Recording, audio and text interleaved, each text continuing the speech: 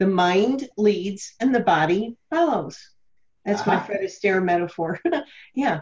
Yeah. Once he makes up his mind, which is if there was no organic reason for being paralyzed, Hmm. if it is psychosomatic, once the mind is given a different uh, switch, a different avenue to go down, it responds to that new thinking. That's the whole premise to think pain away, that when you change the perception through these 15 different techniques, Hmm.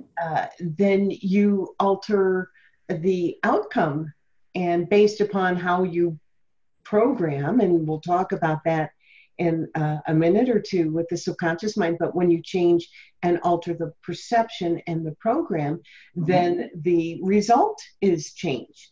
You see?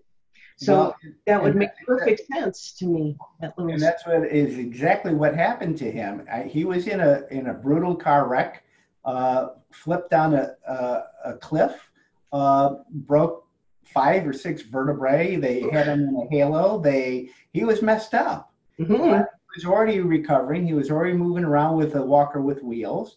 When the surgeon who actually worked on him came up to him and says, "I never thought you would ever walk again."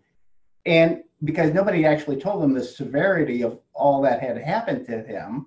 And the surgeon then went on to elaborate how messed up he was and what they did in the surgery. He collapsed, and that was 8 months of half of his body not working just by hearing that.